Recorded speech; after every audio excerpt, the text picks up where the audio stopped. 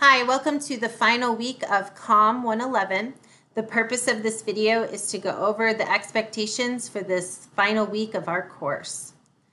As you know, the big thing that is due this week is your informative speech.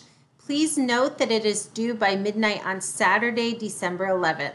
Normally for this class, things are due on Sunday, but because this is the last week of the class and the semester ends on Saturday, that is when all items for the class, including your speech, are due. So again, Saturday, December 11th, not on Sunday.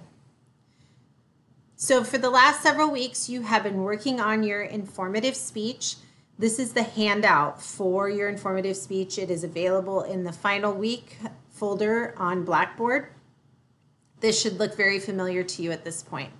So just a reminder, you are working on your informative speech, so it should not be persuasive, it should not be narrative. So you are not trying to get us to do something, and you are not telling us your life history. You are simply giving us information about the topic that you choose. Included in your speech should be a visual aid.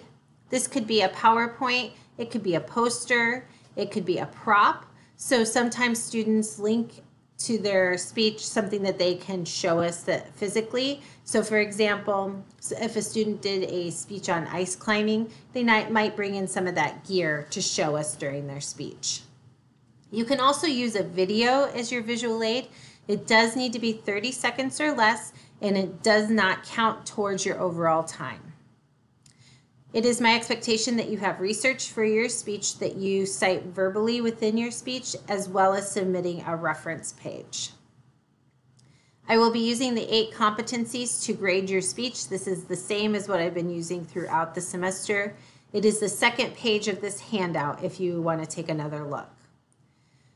When you submit your final speech, you will upload it to the Google Drive, and then you will share that link on the Blackboard discussion board. If this is something that you have struggled with throughout the semester, please make sure that you submit early. So if there is something wrong or something that is not working properly, you can take care of that before the due date. Something different for this speaking prompt or for this final speech is that I am expecting you to have an audience. So I'm asking you to find 5 adults to share your speech with. Now, I know that there is a lot going on in our world right now, and there is concern for health and safety because of COVID-19. I do ask, if this is a concern for you, that you contact me individually through email and let me know how you can accommodate this in some way. It would be awesome if you could have some kind of audience.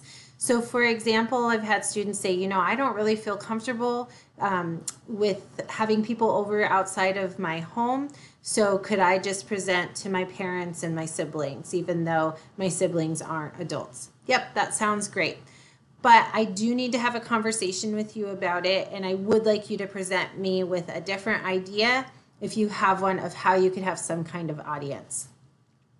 If you do not contact me before the due date, then I will assume that you have figured out a way to have 5 adults to watch your speech, and if you don't, then you will be deducted points for that.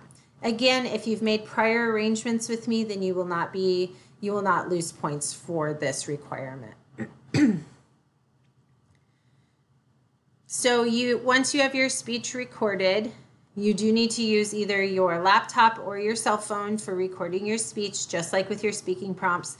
Please make sure that I can see you and your audience, as well as your visual aid. If your visual aid is difficult to see in the recording, you can take a picture of it and submit that along with your speech.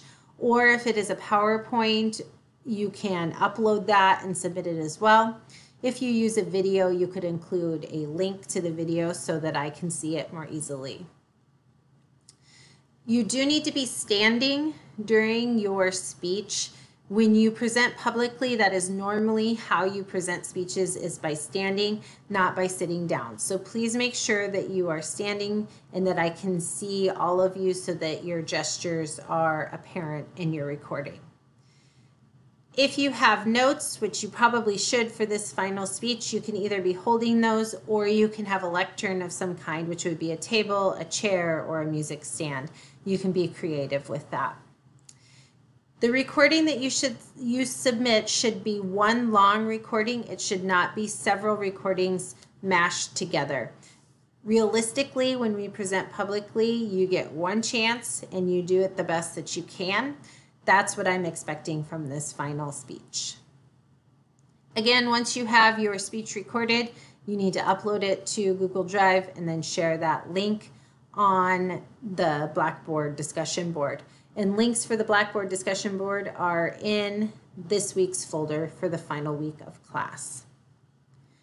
So again, you do need to submit an updated outline and reference page for your speech.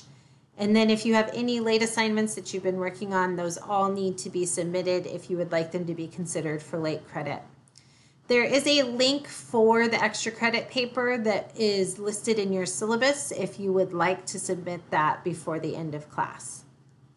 If you have any questions or concerns regarding the expectations for this week, please make sure that you contact me. Earlier in the week rather than later in the week is the best way to go, especially during this final week of class, since I cannot take any late submissions. It has been really great getting to know each of you this semester, and I look forward to watching your final speeches. I hope you have a really great winter break and good luck in your future endeavors. Thank you.